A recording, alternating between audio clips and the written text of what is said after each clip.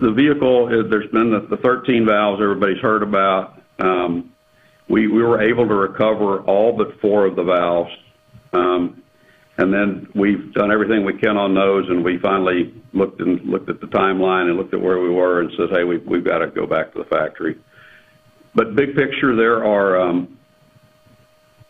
numerous valves in the system. There are 24 oxidation valves, there are 24 fuel valves, and then there are 16 helium valves that pressurize both sides of the system. So there's quite a few valves just in this portion of the system, propulsion system, and so the fact that we had an issue with 13 of them was significant. I do want to emphasize that these valves, we use these during pad abort, we use these during the OFT-1 mission, and without any incident, and so we really had no reason to suspect any issues with the valves themselves. Part of the test procedure at the pad is to go through a checkout of these valves. So it was not a random failure that we found. We intentionally go and cycle these valves. And we had actually cycled them, excuse me, before leaving the factory. So we had a good read on the valves when we left the factory.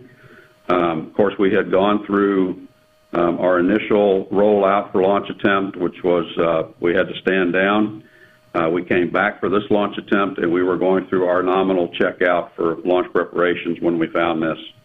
The prior night, we had been through a storm, and so there were some erroneous measurements that we saw on the vehicle, so we were working through those measurements, and it turns out that some of those were related to the valve position indicators on these valves. And so it turns out as we worked ourselves through the fault tree, those were an independent issue. They were not part of this main issue that we're working through now, but it was something that we had to work through as well. So let's see. What we're working through right now is the most probable causes that we're looking at is that we're seeing some permeation of the oxidizer, which is NTO, through some of the seals in the valve itself. When that NTO interacts with moisture, and so there was some moisture on the quote dry side of the valve, and that interaction we believed created some nitric acid, and that nitric acid resulted in some corrosion, which resulted in the stiction of those valves.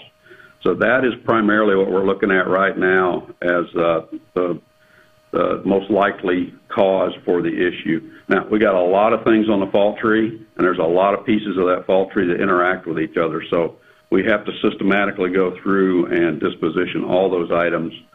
But right now, that is our leading candidate for what has caused the issues with the valves. Now, having said that, we did get to a position where once we break the bond of that nitric acid, and we continue to cycle the valves did cycle reliably. So all the valves that we recovered, if we continued to cycle those valves, they worked fine with nominal commands. So we were getting to a point that we were feeling comfortable that with continued cycling of those valves, if we were able to free them all, we would have been in a good operational condition.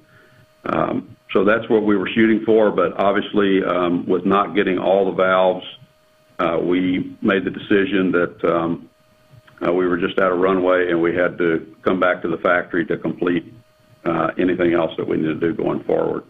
So we will be looking at driving this to root cause before our next flight and ensuring that we have the safest vehicle as possible.